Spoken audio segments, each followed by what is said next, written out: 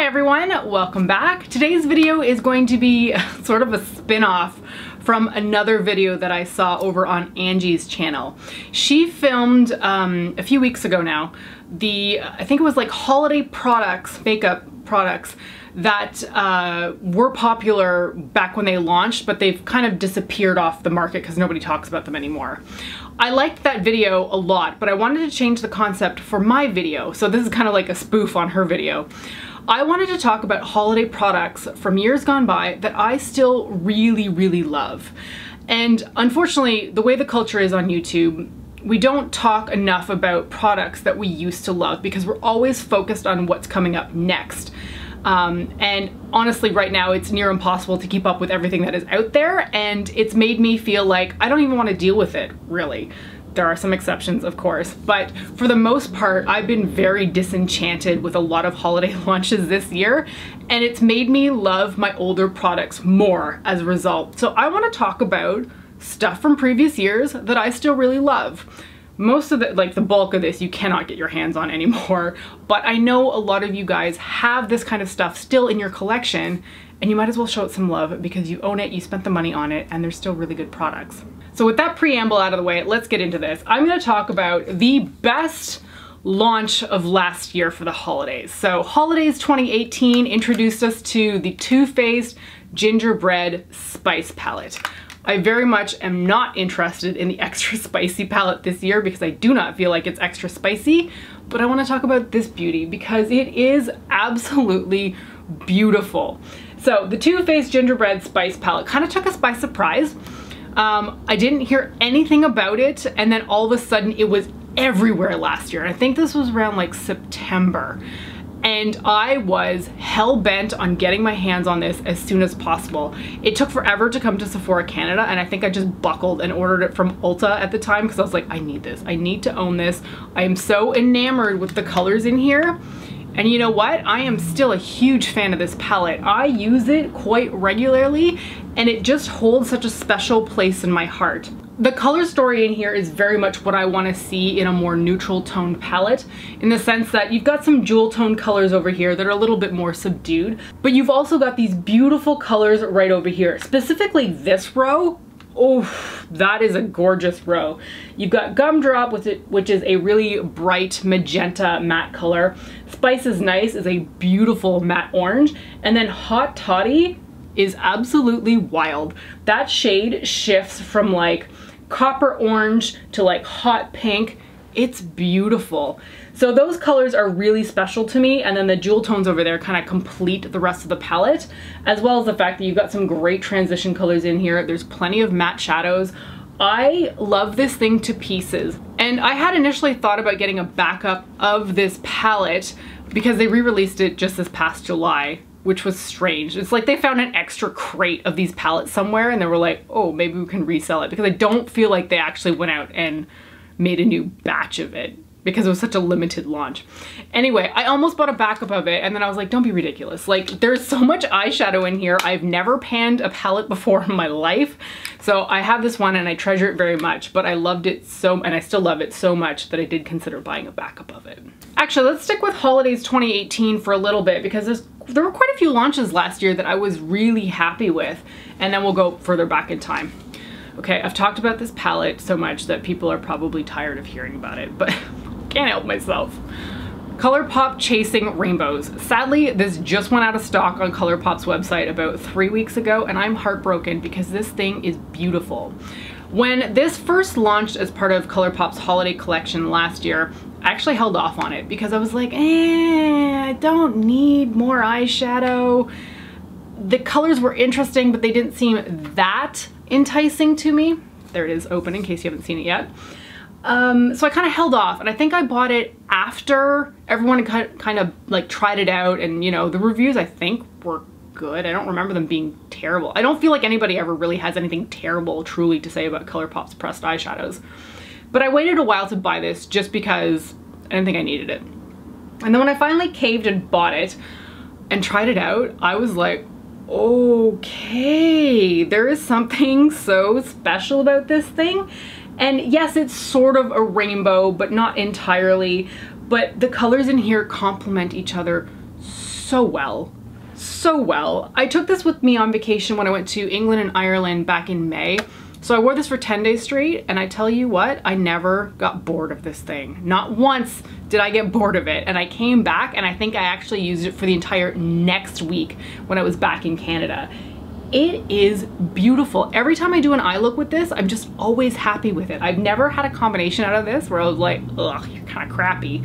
It just always seems to work. And I really feel like the color selection will work for a lot of people too, because I mean, you've got some basic browns over here, as well as some purples, which people seem to gravitate more towards in terms of a color if they're not used to wearing color.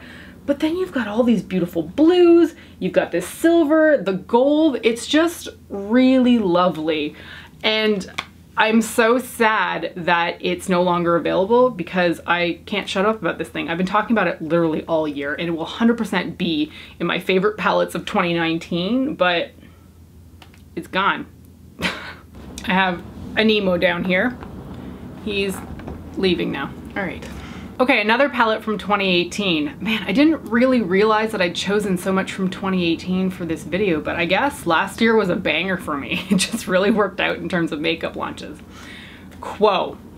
This is their Highlight and Glow palette, and it is hands down my favorite product that they make. Quo is a home brand for Shoppers Drug Mart, so you can only buy it in Canada, and you can only buy it on Shoppers Drug Mart's either website or in their retail stores. And this is a highlighting palette that has different colored reflex, which is always enticing to me. I am not over the different colored highlighter phase. I just still think it's a beautiful, I was gonna say trend. It's not trend anymore, but I just love different colored highlighters because I feel like it can really change up your look. I like to have a contrasting color or a complementary color on my cheeks in comparison to my eyeshadow. And I was really excited that Quo put out a palette like this because they can be a very safe brand. They tend to stick to neutral tones. They tend to stick to colors that are more muted and just a little bit more sheer overall. So when I saw that they put out this palette, and then when I tried it out and discovered that I loved it, I was super excited. And then I was really upset because it was a limited edition holiday item. Thankfully, Quo has actually released this as a permanent product in their range now, and I could not be happier. I'm just so excited to see a drugstore brand that's Canadian that is putting out something unique and interesting. Like this highlighter up here is this beautiful shimmery peach color. This one down here is more of an icy lavender. You've got a more blue toned one up here. This sort of goldy white one is gorgeous as well. And honestly, I can get away with wearing these darker shades down here. The ring light is kind of washing it out. The ring light is kind of washing out these colors, but if I tilt it that way, you can see that they're quite deep, but they actually work on my skin tone, which is great. So I get a lot of use out of this entire palette, and I'm just happy that it's permanent now because I was recommending this a lot, and then I was like, well, there's no point because no one can buy it anymore. And then they launched as a permanent product. I do think the packaging is a little bit different. I think it's cardboard, but I don't feel like it's a see-through lid anymore. But I mean, it's the same product on the inside. Okay, the last item I'm gonna talk about for 2018 is a bunch of liquid lipsticks, but they're actually a result of previous years of liquid lipsticks. So these are the Too Faced Melted Mattes. And these ones in particular are the mini sizes. And they came in like a 4-pack that was called something like Christmas Stocking, yeah, I don't really remember the name. Anyway, these are minis, which is great because I'm not busting through an entire full-size lipstick anytime soon. And I have to admit, although I'm not the biggest fan of the Too Faced Melted Matte formula over the years, I'm just really getting tired of liquid lipsticks, to be honest. They're quite drying overall, and they don't tend to relayer very well. A cream lipstick is definitely more up my alley. But there is something to be said for these liquid lipsticks. The smell is different on all of them. I love the colors that were in this collection.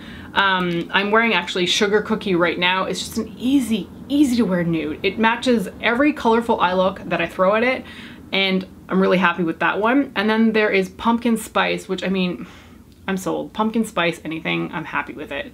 The color is like a muted orangey brown. Looks great with a whole bunch of fall eye looks. And then the other one here is Hot Buttered Rum, which they've actually made like a mini palette themed, I guess, around this shade for holidays this year, which I just reviewed on my channel. These are quite nude overall, but I like that the tones are a little bit different because sometimes I'll wear like pumpkin spice if I got a little bit more of a warm toned eye. I'll wear hot buttered rum if it's a little bit more brown. And then sugar cookie I match with like every single colorful eyeshadow look. The only shade I don't tend to wear very much is cinnamon bear, just because I don't know, I want a cream lipstick if I'm going to be wearing a red one or a red shade. So I don't reach for this one as much, but these were absolutely wonderful and I've been wearing them year round. So these are definitely not just a holiday item for me. The thing that's fun about these though is that they were created as a result of people loving the holiday melted mattes from previous years, and the one that initially kicked it off was the melted matte in Candy Cane. Oh, this color, wow. It is so pretty. It's a bright, hot pink with a lot of red in it. It smells glorious. It smells exactly like candy canes. And these smell exactly like what they say they are too, by the way. So good. I can't believe that they never brought this one back actually, because to me, this is my favorite color and favorite smell. It is so nice, and really I wear this still constantly, so I'm really happy with that one. And then the year after they launched Candy Cane, they came out with Gingerbread Man and they came out with Gingerbread Girl, then they followed it with the melted matte minis. So I'm like, this whole range, I'm here for it. The ones without the scents don't really entice me as much because I am very much about the smells on these things. And you know, it's really curious that they didn't launch any more this year. I thought it was kind of strange, like at least re-release this pack because it was quite popular, but no, they didn't come out with any more, but I'm perfectly content with these. I think they're fantastic. Okay, so I'm done talking about 2018, although apparently 2018 was quite a special year. Let's roll it back a little bit further. So I don't actually remember the year on this one, but I think it's the only time that Hourglass has actually released a trio blush palette. And now that I've said that, I must be wrong. Anyway, this is the one and only that I ever picked up, and this is the Ambient Lighting Blush Palette.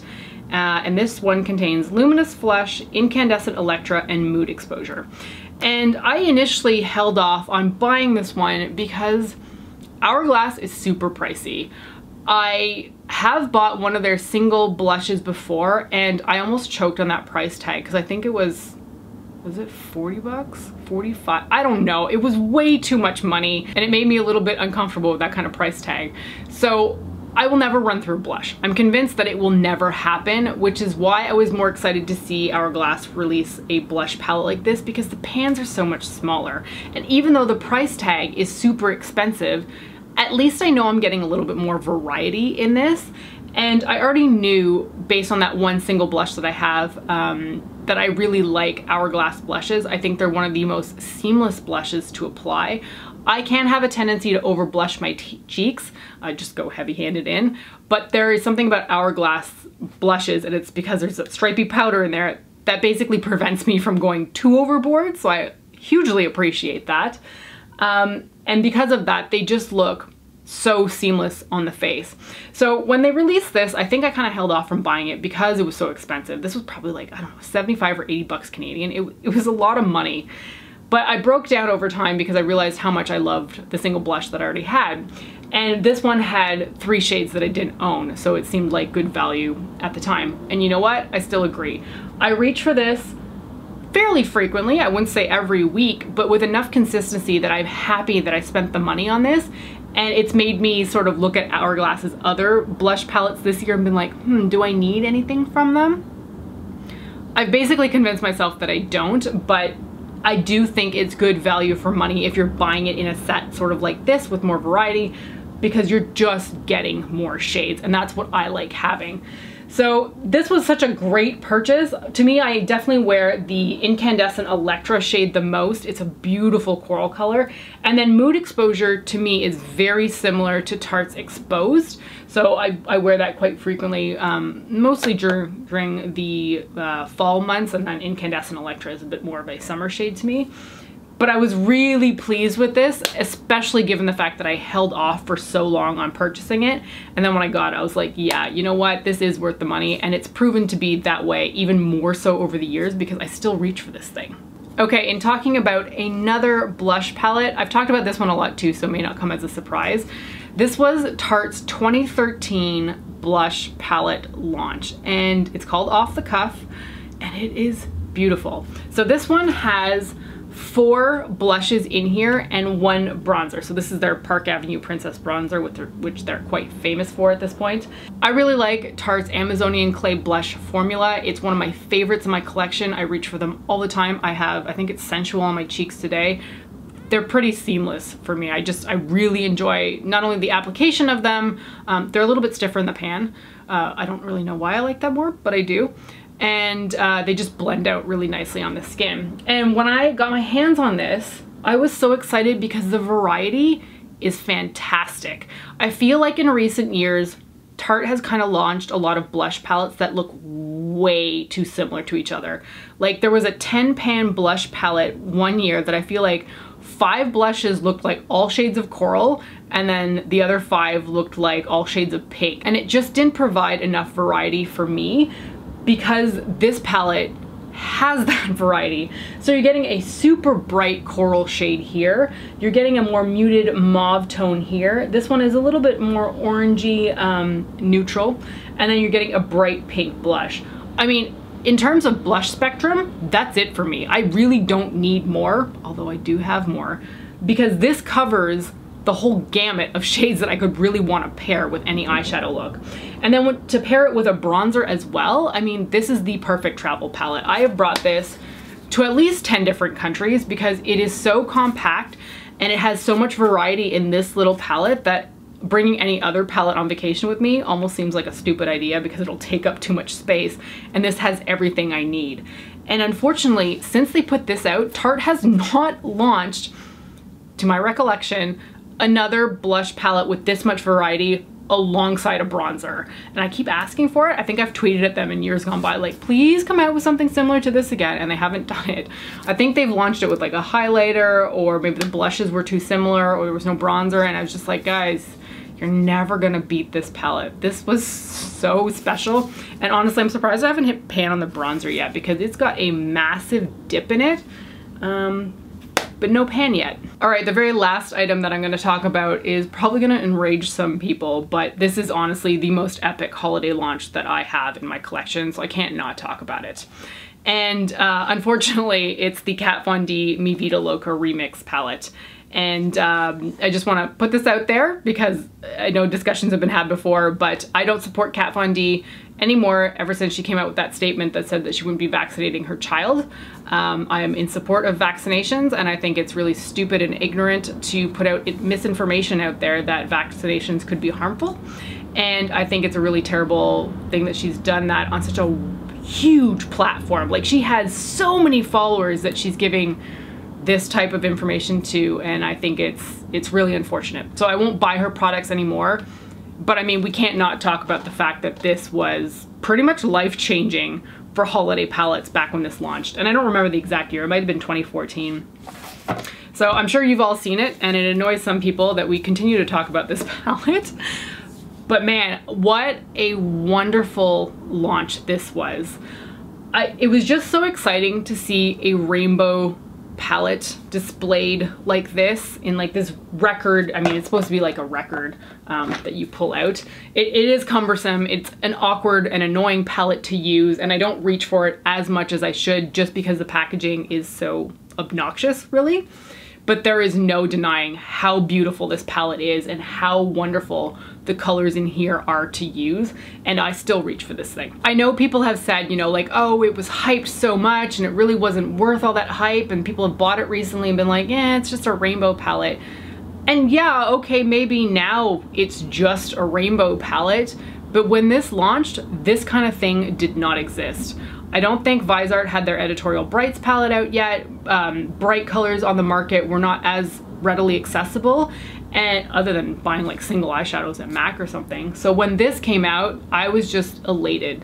I was so excited to see my sort of aesthetic in a palette that was from a brand that I really enjoyed at the time, and the formula was fantastic too. I mean, you're getting everything with this palette. There are mattes, there are satins, there are shimmers. You're getting a full rainbow spectrum, and then you're also getting this neutral wheel in the middle that helps to ground any look. And I really don't think it can be understated how impactful this palette was on the makeup community as a whole. I mean, I know people are tired of hearing about it now because it's been years later and we won't shut up about it, but this kind of introduced color, I feel like, to the makeup community as a more consumer available item. And it also kind of launched this idea that massive palettes are welcome at the holidays. So I mean, I was really happy with this. I continue to be happy with this palette. I'm not happy with her, but I mean, this was a different era at the time, and I can accept that and not chuck it in the bin because, man, it was pricey too. I think it was like $70 5 years ago, so that was a lot of money for a palette. I mean, palettes more regularly now are like 70 bucks, but back then they were mostly all around the $50 mark. And funny story with this, I bought it as soon as it came out because I knew I had to have it, and then I think like a month later I got sent it from PR, which was really funny because by the time I got it from PR, it was sold out everywhere. So I mean, what am I gonna do? Tell people to go buy it when they can't? Although I think I had already discussed it on my channel. But yeah, this one is very special to me, and I think it is special to anybody who did buy it during that time frame. If you pick it up now, you might not think it's that exciting just because there are other things on the market that are similar. But yeah, this was a very epic launch. So anyway, that's gonna be it for this video. I hope you found it interesting to hear about the makeup products that I still love from past holiday years, because I think it's important to remember that we don't have to keep buying new things. There are tons of things that I love from previous collections that I continue to use and still make me really happy. So now I wanna turn it over to you. I want you to tell me something from a previous holiday collection, or even like a limited edition collection, it doesn't have to be for the holidays, that you still love and adore and use constantly, because I want more people to play with their collections that they already have, and heck, maybe you'll jog my memory for something that I've got sitting in my collection. All right, that's gonna be it for this one. Thank you so much for joining me, and I will talk to you next time. Bye.